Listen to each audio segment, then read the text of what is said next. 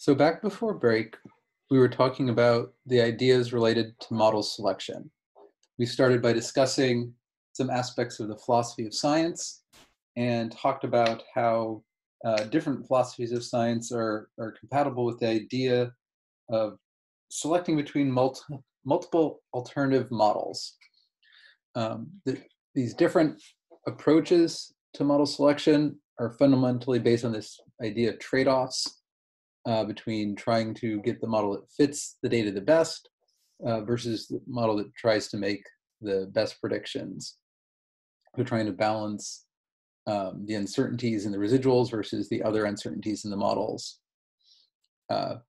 We spent the week before break talking about a number of maximum likelihood based approaches to model selection, focusing on specifically the likelihood ratio test and the AIC metric. We also talked briefly about the frequentist idea of p-values. What I wanted to dive into today is to talk a bit about Bayesian approaches to model selection, talking specifically about two information theory metrics, DIC and WAIC, and then talking about another approach called predictive loss. So as a reminder, the idea of model selection is focused on choosing between multiple competing models rather than just a refuting of a single null model. So rather than just doing a null hypothesis testing, we have different models that are being considered that vary in their complexity and their uncertainty. And often we use things like the number of parameters in a model as a judge of the model's complexity, and keep track of multiple uncertainties associated with the model, particularly things like the model residual errors. And the key ideas here in model selection, one is the data is the ultimate arbiter. The data tells us which model is supported. And this idea of parsimony. We want to make our models as simple as possible, but not simpler.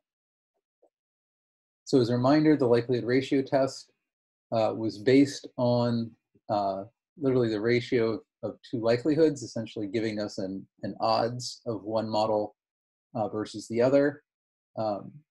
We very often express that instead of as a ratio of likelihoods, as a difference in log likelihoods. And as discussed before, multiplying that negative log likelihood by 2 to give us a quantity called a deviance. We talked about the fact that the deviance is distributed with a chi-square distribution under some deeper assumptions of normality and central limit theorem, where the degrees of freedom in that chi-square distribution is the difference in the number of parameters between the models, and that kind of acts as a penalty on a model with more parameters. We also pointed out the key aspect of a likelihood ratio test is it is only derived under the idea of when you're testing nested models. So where your simple model is a version of your more complex model with certain terms set to specific values. So if you had a quadratic regression as your more complex model, you can make that a linear regression by putting the slope in front of the quadratic term, forcing that to be 0. So that would be an example of a nested model. The likelihood ratio test is one of the metrics that we work with that is actually explicitly giving us a p-value that comes from that chi-square distribution.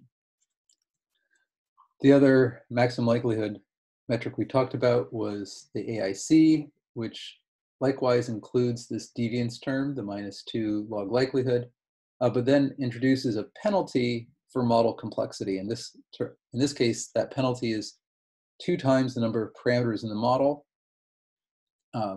With AIC, the lowest value wins. So you want to minimize your AIC, which is essentially minimizing your log likelihood, but then applying this penalty for complexity. It does not give you a p-value, but it is expressed. We often use different rules of thumbs to say whether two models are similar to each other, whether they're somewhat different, kind of in the 2 to 5 range, or greater than 5 is usually considered strong support for the whichever model has the lowest AIC. We talked about this idea of the p-value being the probability of obtaining a test statistic at least as extreme as the one that was actually observed, assuming that the null hypothesis is true, and reminded us that the p-value is not the probability that the null hypothesis is true. It is not the probability of falsely rejecting the null hypothesis, and also note that it does not have biological significance or disciplinary significance. So statistical significance is not necessarily the same thing as scientifically meaningful. It tells us that something is often that we're rejecting some null hypothesis, but given enough data, very, very tiny differences between two tests could be found to be significant, even if there's not a meaningful difference between those two models. An important complement to thinking about p-values that actually I think extends to all models, not just when we're doing the calculation of p-values, is the idea of power. So the p-value, as a reminder, is based on trying to control the rate of false positives. So if the null hypothesis is true, we don't want to accept the alternative hypothesis at a rate greater than alpha over 2. So we have a 95%, we have a 5% acceptance criteria. We don't want more than 2.5% false positives in one direction and 2.5 false positives in the other direction. Power, by contrast, is more about controlling the rate of false negatives. So if the alternative hypothesis is true, what's the probability of rejecting the null hypothesis? So we want to control the rate at which we accept, we control the rate at which we accept the null hypothesis when the null hypothesis is false. So that would be a false negative. One thing that's important about a power calculation is it requires, often more assumptions, and we have to state some explicit alternative hypothesis that is being tested. Unlike the null, where it's often an assumption of values that have often a zero slope, zero mean sort of thing. So we need to know the specific parameter values in our model, the specific uncertainties, and a specific sample size to be able to estimate the power of that specific alternative hypothesis.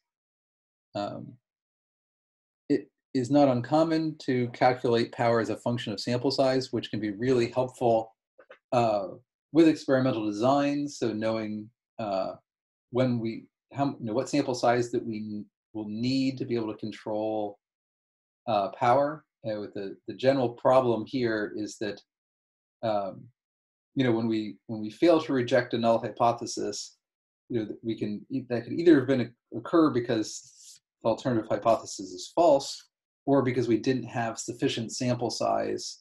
Basically, we didn't have sufficient power to reject the null hypothesis. And it's really important when we if we don't find if we don't reject our null hypothesis, it's very important to know, did we not reject the null hypothesis because the effect isn't real, or did we not reject it because we lacked the power to do so? So how we interpret non-significant p-values has a lot to do with the sample size. And just noting that, very often, for very simple models, there are R packages that can calculate power for things like ANOVAs and t-tests and regressions. For more complex, we usually do this through numerical simulation, something that will end up looking a lot like a Monte Carlo simulation or a bootstrap. So this graphically shows this idea of power, that if we have a null hypothesis, that is assumed to be true, we end up with this idea, our alpha, our significance level, controls this rate of false positives. So how often would we reject this null hypothesis when it's actually true? By contrast, the alternative the idea of power says if we have some specific alternative hypothesis at some rate beta, we will, we will fail to reject the null hypothesis. I guess so even when the alternative hypothesis is true, we don't reject the null hypothesis at this rate beta. These are these false negatives. And so power just being 1 minus beta. So it's how often do we accept the alternative hypothesis when the alternative hypothesis is true? And you can see it has a lot to do with the effect size. So how big is this alternative hypothesis relative to the null? So here, the effect size is, about 3 1/3, and it has a lot to do with the distribution around that effect. So if the standard error is large, we're going to have a large beta and low power. By contrast, if the standard error is very small, we'll have a very small beta and very high power. So power effect, in essence, depends on the effect size, and depends on that standard error. But we also know from previous parts of this class that standard error is going to depend a lot on sample size, as well as just the natural variability in the system. So systems that are naturally more variable will have a large standard deviation, and so we'll take a larger sample size to get this standard error small.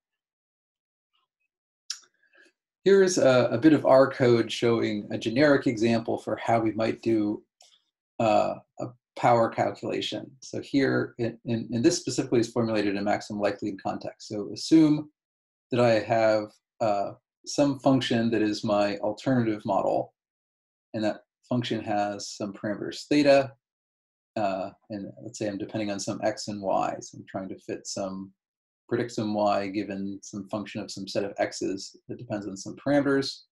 And here I've just assumed normal error, but this could be any likelihood. So I have a log likelihood function for my alternative model, and then I have a log likelihood function for my null model. So here I just have a standard normal with a constant mean and a constant standard deviation. Oops.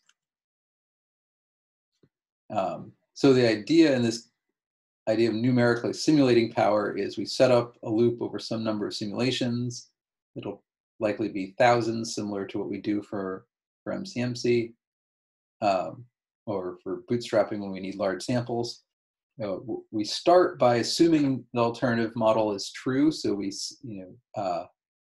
calculate what the alternative model would predict for a specific set of parameters, data, and we generate pseudo data under that specific set of parameters with some specific sample size and standard deviation.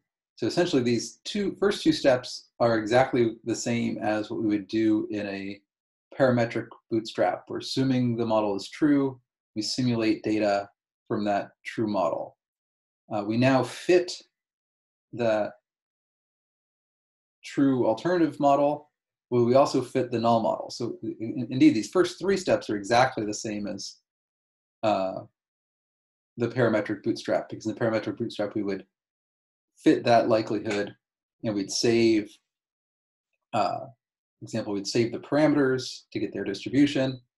Here we're also fitting the null model though. So that's the difference here. We're fitting the model we're interested in, the alternative model. We're fitting the null model, and then we're calculating our model selectric metric. In this case, I'm calculating a likelihood ratio test between the ratio of this the alternative likelihood, the ratio of the null likelihood. I have that 2 in there, and I use this chi-square distribution for the likelihood ratio test. I'll point out that you could do this sort of Monte Carlo power simulation under any of our model selectric metrics. We would just, instead of calculating a p-value here, we might calculate, say the AIC for the alternative model and the AIC for the null model, and record whether the alternative was bigger than the null. Or we could record those AICs and do some analyses of their difference post hoc. And then here in this last line, I'm calculating the power. So I'm summing up how often my p-value was significant out of the number of simulations I did. So here's an example of what we might get out of that sort of analysis.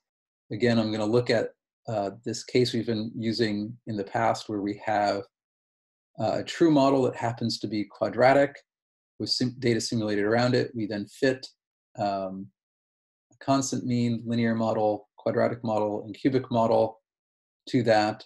And here's specifically a power analysis for this specific sample size and specific model choice, comparing the quadratic model to the linear model. So, I would go and I'd fit the quadratic model to simulate data. I'd fit the linear model to simulated data.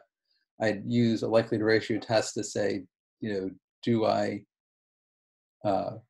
reject the hypothesis that the null model is the true model and save those p-values. And since I do this thousands of times, I'd get thousands of estimates of p-value for thousands of different simulated data sets that are like my original data, but different because they're simulated. And here I would see in this particular case, for that sample size and that alternative model, that I actually rejected the null hypothesis 100% of the time, suggesting that in this case, the sample size is definitely sufficient to reject the linear hypothesis.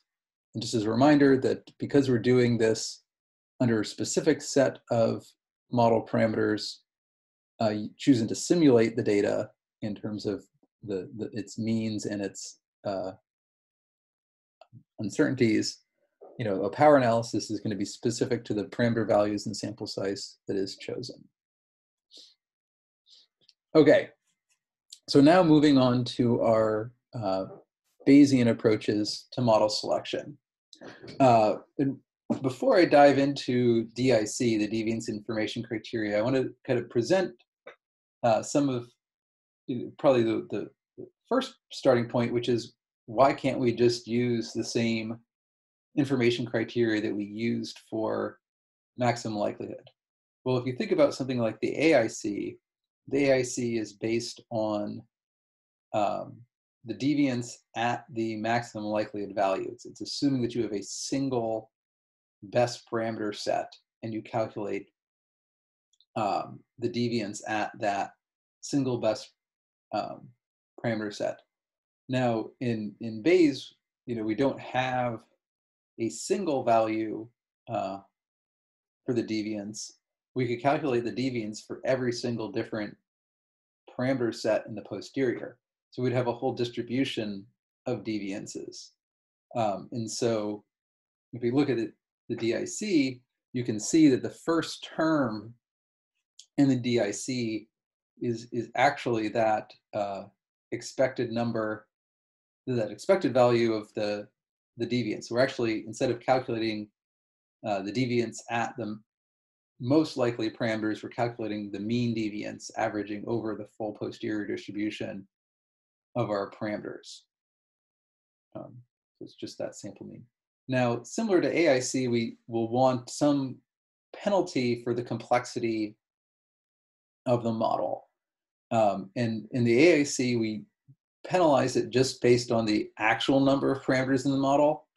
And in DIC, we're going to use something slightly different but related, which is a calculation of the effective number of parameters in a model. And I'll talk about in the next slide why we have this idea of an effective number of parameters. And it comes back to the idea that there are some Bayesian model structures, such as hierarchical models, where the actual true number of parameters is not obvious.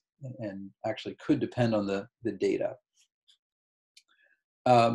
DIC is not the only Bayesian model selection metric out there, but it's one that is particularly popular because it is one that is easily calculated from our MCMC output. And in fact, I would argue that one of the main reasons that DIC has become very popular was that when Bugs, the original Bayesian, generalized Bayesian software, came out, it had a button to calculate DIC. So you could calculate this model selector metric by clicking on a button, and any other metric you'd had to calculate by hand. Similarly with JAGS, there's a simple function we'll see that calculates DIC for you. And so it became a metric that was that continued to be used in JAGS. Just these last bullet points noting what we've already talked about, that we're averaging over the parameter distribution rather than just using the single maximum, and that it has this strength that it's applicable when the number of parameters in a model is ambiguous. Like with the AIC, the lowest score wins, and like with the AIC, we tend to use the same rules of thumb for when a DIC value is is a bit ambiguous in terms of which model wins versus when you see weak support versus strong support. To explain where and when the effective number of parameters in a model can be ambiguous, I'm going to introduce briefly the idea of a hierarchical model, which we'll dive into in much more detail in a couple weeks. So the easiest way to understand a hierarchical model is to contrast it to its two end members in a suite of possible solutions.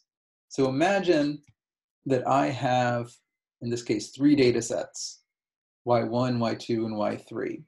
And my model is something as simple as calculating a mean. You can conceptually expand this concept to more complex models, but just to keep things simple, imagine that you are calculating a mean. If you have 3 data sets, you have 2 alternatives here. You could calculate the mean across all 3 data sets, ignoring any source of variability across those 3 data sets. They might represent 3 different years, or 3 different plots, or 3 different blocks, or watersheds, or lakes, or whatever your unit of measure are. You know, in the common mean version, we ignore whatever variability there is between these 3 different data sets and just calculate a mean over them. On the other extreme, we might assume that, you know, that these 3 different data sets come from 3 different sources, you know, and so we're going to calculate means for them separately. And you could also see that you could easily do model selection between these 2 alternatives. Let's also assume that there is some estimate of standard deviation here. And so, you know, under the common mean model, you'd have 2 parameters, a mean and standard deviation. And in the independent model, you'd have 6 parameters, 3 means and 3 standard deviations. And the number of parameters is clear, and, you know, you could calculate the deviances for these, and you'd expect the deviance under the independent model to be lower because it's a more complex model. Even if the differences between these 3 data sets are just due to noise, you would still fit them better. And so the question would then be, you know, which is the better fit? Now, instead of just being restricted to the 2 end members, let's consider an intermediate case where instead of assuming, so in this middle case of hierarchical models, we're going to assume a structure like the independent model where each site gets its own fit to its own mean. So here I have a theta1, a theta2, and theta3, which are the means of the data set for Y1, Y2, and Y3. But unlike the independent data set, I'm not going to assume that these mu's, in this case, these thetas, are actually independent of each other. So in the independent fit, they were completely separate fit. There's no shared information. There's no, nothing about data sets 2 and 3 tell me anything about what's going on in data set 1. They're just completely different things. In a hierarchical model, we might say there are going to be different means between these 3 different data sets, but they are related to each other. So there might be some overall global mean and global standard deviation. And the global standard deviation now tells me about how different these 3 data sets are from each other. And so we kind of have combined the common mean of having an overall estimate and an estimate of data set to data set variability with independent estimates. So like I said, with the common mean model, you have 2 parameters. Within an independent model, you have 6 parameters. And now with a hierarchical model, it's ambiguous how many parameters we have. It's somewhere between 2 parameters at the minimum, the global mean and its standard deviation, and 8 parameters, where I also have a mean and standard deviation for theta 1, theta 2, and theta 3. Why do we not automatically have 8 parameters for theta 1, 2, and 3? Well, it's because the theta 1, 2, and 3, their means are not independent of each other. They're dependent on mu. And if there's very small site-to-site variability, they're very similar and very correlated in essence. So they're not independent. And so if the data says that these things are very similar to each other, then the effective number of parameters is going to be close to 2. By contrast, if these 3 data sets are very, very different from each other, there's going to be a lot of site-to-site variability. They're behaving very similar to as if they were independent, and the effective number of parameters will then end up near this upper bound. So it's actually the data sets themselves help kind of determine the effective number of parameters, to kind of tell us how independent these data sets are from each other. So the same model structure could give us different estimates of effective numbers of parameters. So as I alluded to, one of the things that's made DIC a popular model selection metric is its ease of calculation. Within JAGS, there's a simple function, DIC samples. We pass in our compiled JAGS model, same as we would do with CODA samples or something like that. The number of iterations we want to run for the calculation of DIC and some optional parameters that usually don't need to be invoked. Under the hood, what's going to happen is that every MCMC iteration, JAGS will calculate and store the deviance just by calculating the log likelihood. And then after the MCMC is complete, it's going to calculate the posterior means for your parameters, then calculate your deviance at those posterior means, and then calculate the mean of the deviance across all those MCMC samples, and then it will calculate the DIC as twice the mean deviance minus the deviance at the mean. And that's because if we jump back, the effective sample size was essentially calculated as the mean deviance minus deviance of the mean. And remember that those things are not the same because of Jensen's inequality. So, if we think about Jensen's inequality, the more linear the model, the more linear the likelihood, the more these two become similar to each other, the smaller the effective sample size. Okay. Cool. And this shows an example of applying this to this same example parameter set, same example simulated data set that we've talked about before, where we can see the calculation of the DIC, the calculation of the effective samples, effective number of parameters, and the calculation of the delta DIC, which is just subtracting the best value, which in this case is the quadratic, off of the others. And so we can see the quadratic there's strong support for the quadratic over the linear model over the constant model, and we see that there's weak support for choosing the quadratic over the cubic. And these numerical results are very, very similar to what we got for our AIC calculations in the same model. We also see that the calculation of effective samples, effective number of parameters, is very similar to the calculation of the true number of parameters in this model based on its complexity. So we know that, in the flat model, we just have a mean and variance. So there's 2, the linear has 3, a slope, intercept, and a variance. Quadratic has 4, and the cubic is 5. So the effective number of parameter calculation is very similar. And really the noise in that, and with the larger sample size, these will probably get closer and closer to 2, 3, 4, and 5. And it really doesn't actually change. The little bit of round off in here doesn't really change our answer.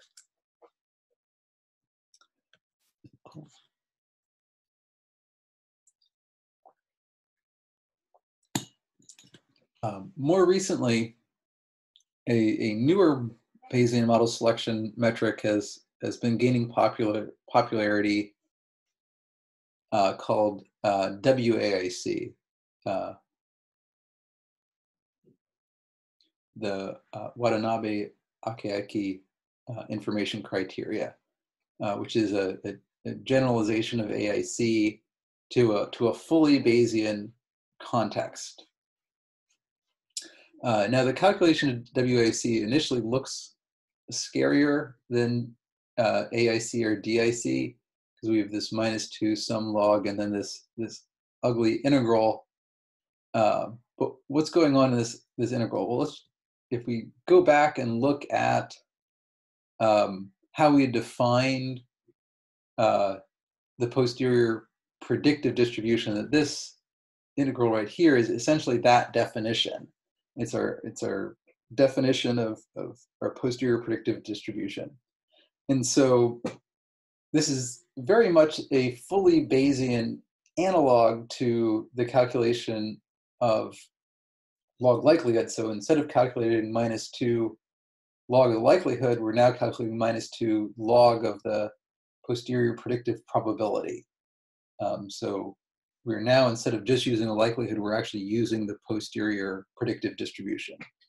And then, like with the other information criteria metrics, we then have a penalty for model complexity.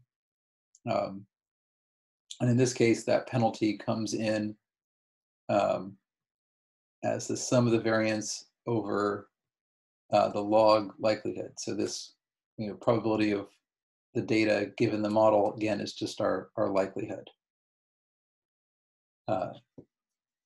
While this looks scarier, we'll note that both elements in this sum can be approximated using MCMC samples. So to see an example of how we might do that and to compare conceptually DIC and WAIC, let's consider in the box, in this black box here, a simple logistic regression model. So in the logistic regression model, we assume a Bernoulli data model. So remember, logistic regression is when our y's are just going to be 0s and 1s. This is analogous to the maturation model we've seen in previous labs.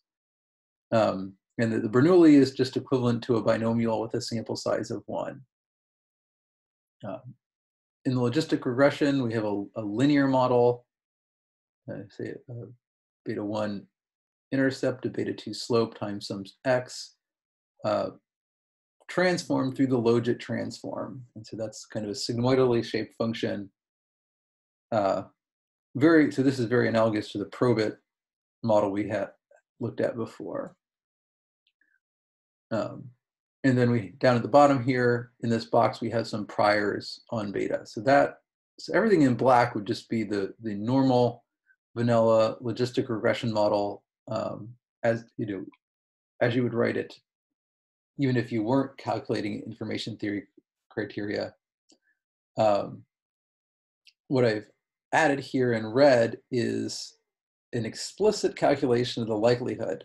So I'm now calculating the binomial distribution of the observed data given the same prediction. So it's the same prediction as we're using for in the data model with a sample size of 1. Again, just that the sample size in the Bernoulli is the same as, the sample size, the Bernoulli is the same as a binomial with a sample size of 1. The key thing you'll notice that's different, and in fact, I could have written this up here as my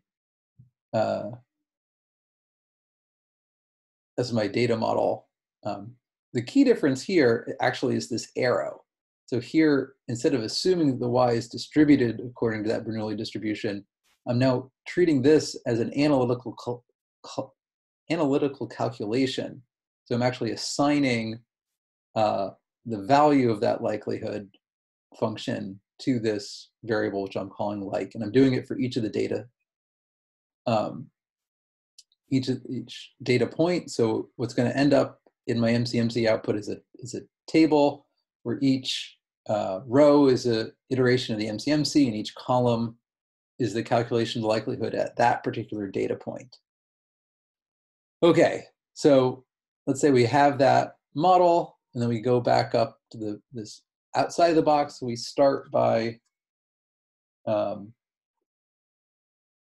fitting our JAGS model, same as we normally would do. We use CODA samples to take our samples.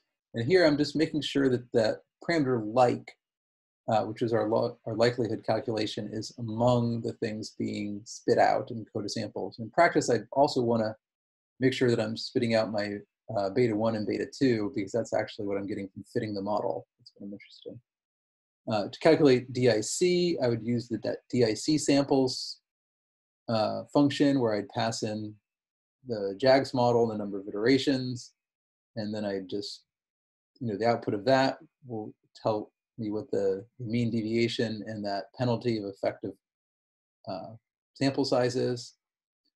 For the WAIC, we have to do a little bit more of the calculation ourselves, but it's relatively straightforward.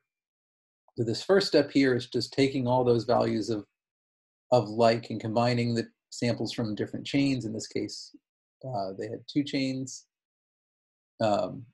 Next, we're calculating the mean of the likelihood for each of those columns. So at each of the data points, we calculate the mean likelihood over the MCMC samples.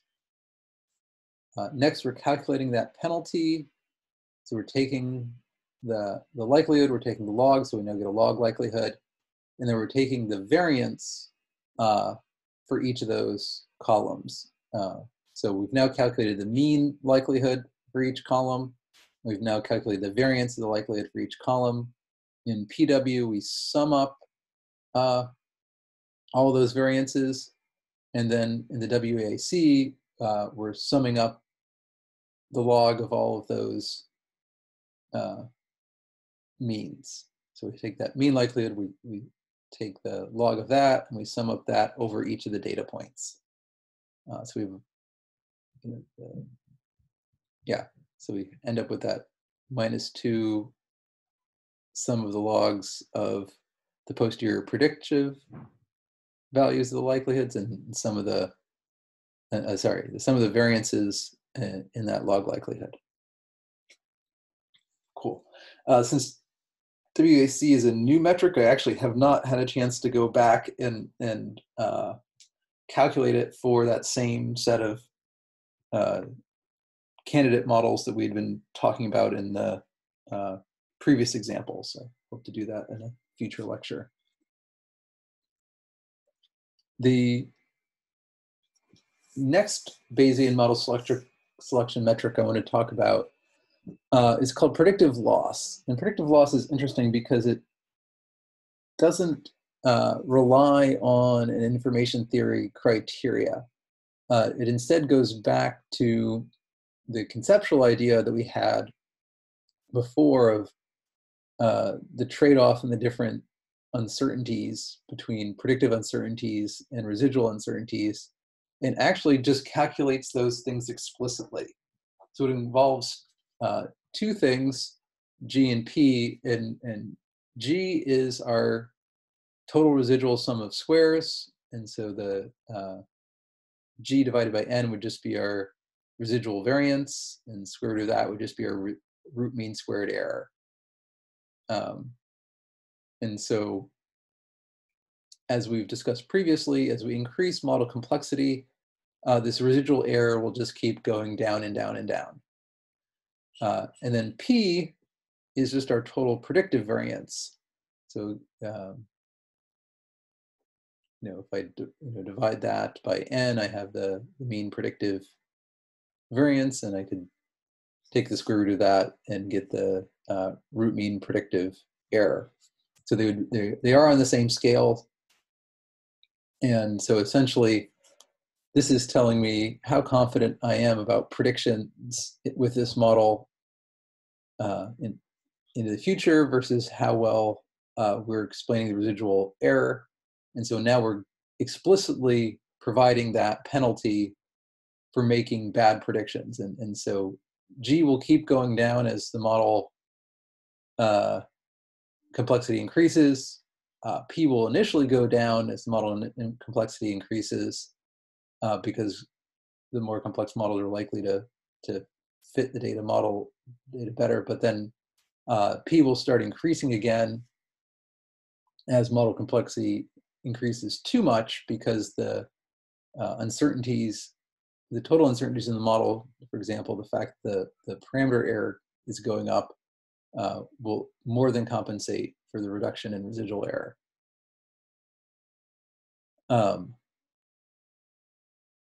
So typically, we think about predictive loss as we are given some set of observed y's. We want to predict to some new y's, y rep. In practice, we often do this for the same points as we made observations. That you could also calculate a predictive loss metric in a truly predictive sense to some out-of-sample data. And things that I like about predictive loss is it's like with the other metrics, it is easily calculated from our MCMC metric, but it's explicitly focused on prediction. It actually doesn't have kind of an information theory derivation. It's just saying, that in practice, what we want to do is make good predictions. We want to minimize that predictive error. So we don't actually need to calculate any sort of estimate of model dimension. It's the predictive uncertainty that acts as a penalty, not complexity, though we know that the two are related.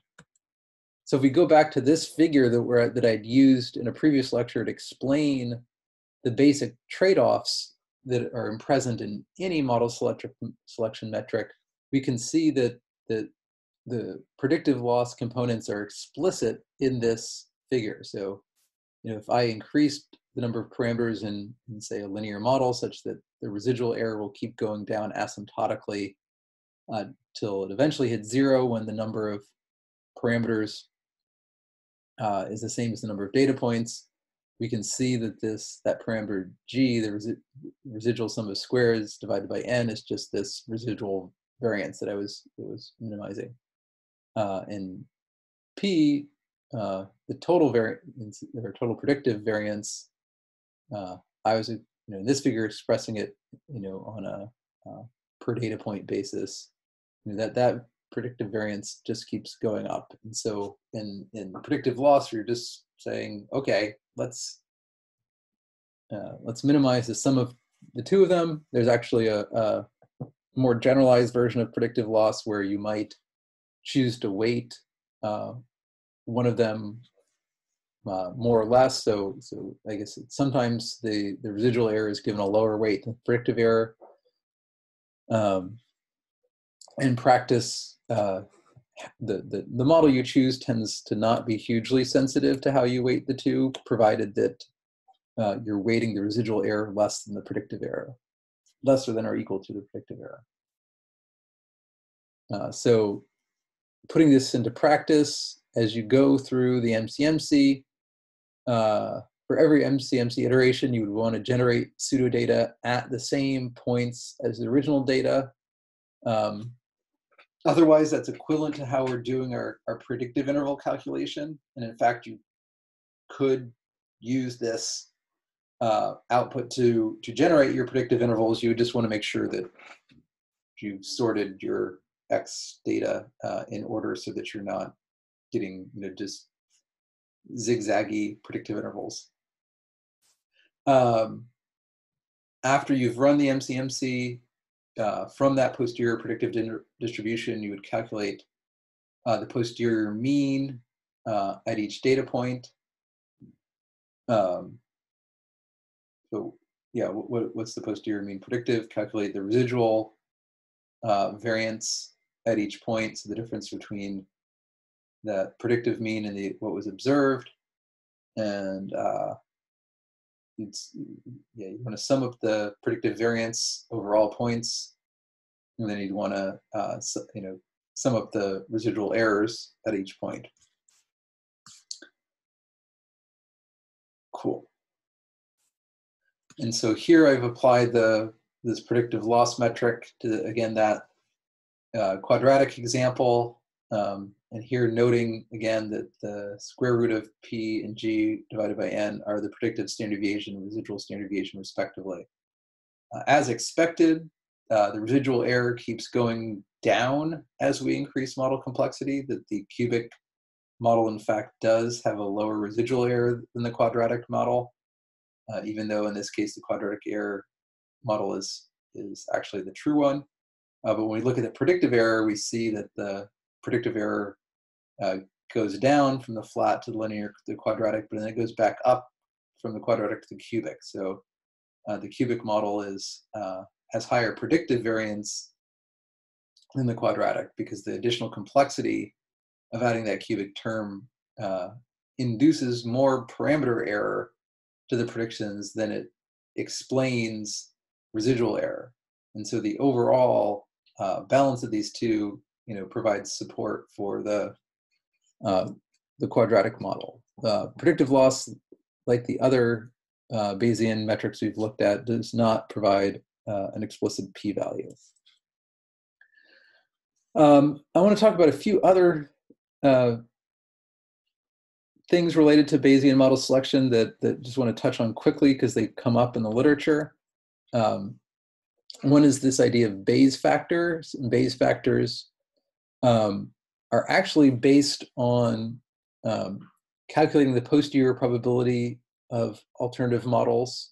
Here we have the posterior odds of model 1 relative to model 2, normalized by the prior odds of model 1 versus model 2. Bayes factors do explicitly require assigning a prior probability to each model structure. In practice, Bayes factors can be somewhat harder to calculate.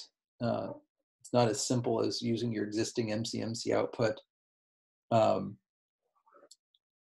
I think because of that, while Bayes factors were initially really interesting to folks, I've tended not to see them used as much recently.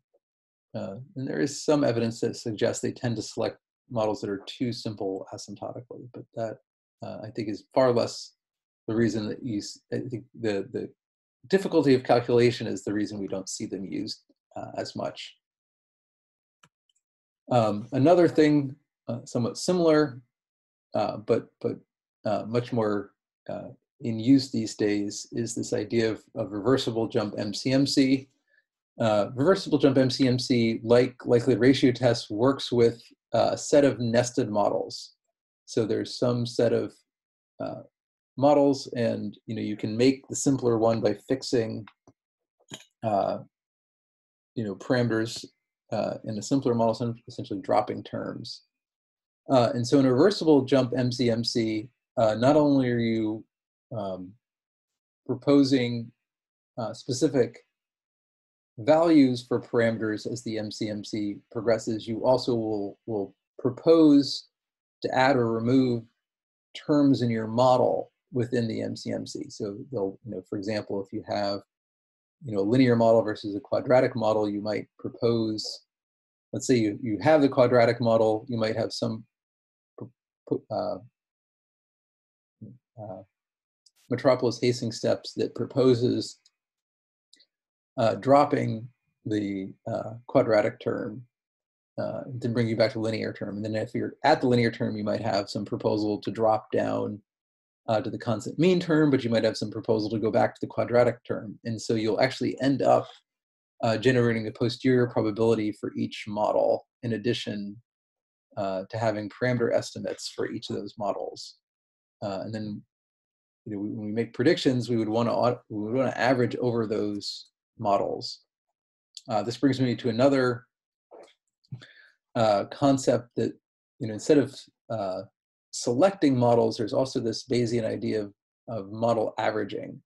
And the idea of Bayesian model averaging is more general than reversible-jump MCMC, because it doesn't require nested models. It just requires that we make predictions using a whole suite of models rather than actually choosing between them, but that we weight the different models based on their posterior probabilities. So in this figure, we're envisioning making predictions with 1, 2, 3, 4, 5 different models, but we can see that 2 of them are getting low weight, 2 of them are getting intermediate weight, and 1 of them is getting a higher weight. So the model with the highest weight is contributing most to the ensemble posterior prediction. But these 2 that have intermediate weight that are very similar, giving us kind of another mode to the posterior predictive distribution. So you get an overall posterior predictive distribution that combines multiple models, each weighted by its own probability. Finally, I wanted to point folks to a nice paper. It came out a year or 2 ago by Mevin Hooten and Tom Hobbs, who wrote this paper in Ecological Monographs. It's specifically on the different approaches to Bayesian model selection, model averaging. So you can see that the things that we've talked about here, WAIC, DIC, predictive loss, AIC, as well as model averaging, reversible-jump MCMC, and Bayes factors are actually a subset of the different approaches that are actually out there and being used in literature.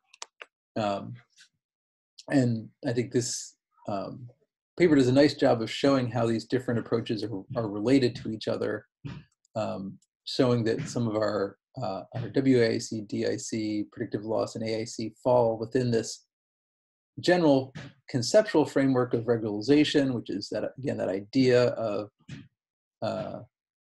constraining the statistical calibration problem with some penalty or shrinkage, and that we've specifically been focusing here on what we'd call within sample validation approaches. So we're choosing between alternative models based solely on the data that was used to fit the models. And that this is one alternative, and there's also alternatives such as cross-validation and out-of-sample validation. And then there are also other model-based selection approaches other than Bayes factors, reversible-jump MCMC, and model averaging. In practice, I am a huge proponent of out-of-sample validation when you do have genuine out-of-sample data. That it is a very important and strong test of a model and should be done whenever possible. I will say that in practice, I find that cross-validation is not used as frequently in Bayesian approaches as it is often used in maximum likelihood or frequentist approaches, though it is used. I think one of the challenges to cross-validation in Bayes is that you have to fit models repeatedly, and so the computational cost of fitting a model goes up when you have to refit it many, many times. I also find it, a little bit ambiguous when you do that in a Bayesian context. Now instead of having one posterior, you have n posteriors, and the question of which posterior you actually use can be somewhat ambiguous. So to wrap up, over the course of this semester, we now know how to fit models to data using both maximum likelihood and Bayes. We know how to construct confidence intervals. We know how to test hypotheses and compare between models, and we know how to make predictions that propagate those uncertainties in models. So we've really, at this point, laid the full conceptual foundation for the rest of the semester. And so what's left? We've kind of covered our theoretical bases. So what's really left is using and building upon these theoretical concepts to explore progressively more complicated models. So starting from simple things like linear models and progressively relaxing their assumptions to see how to actually approach a range of different types of real-world problems applying these concepts. So with that, we'll move on to more complex models. Thanks.